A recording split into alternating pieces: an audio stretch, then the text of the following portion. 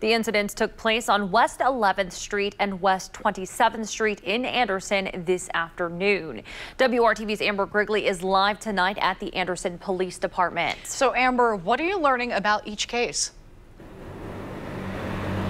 Good evening, Megan and Nicole. Very limited details tonight as investigators work to figure out what happened here in Anderson. You know, both incidents happened only around the same time, a few miles apart on the city's west side.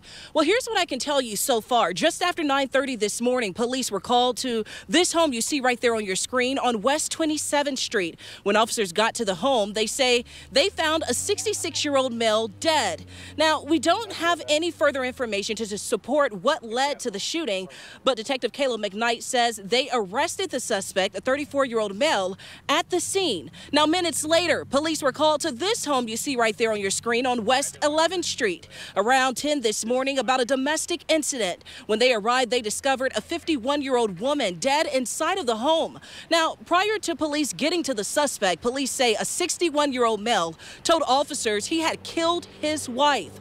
At this time, we are not naming both of the suspects until charges have been filed, and we are still waiting for the identity of both victims. Now, coming up tonight at 11, I spoke with a neighbor near West 11th Street about the incident, and I'll have more on that for you tonight. As for more information as this continues to develop, of course, I am in contact with Anderson Police Department and will update you on air and online as we learn more. But for now, at Anderson Police Department, I'm Amber Grigley, WRTV.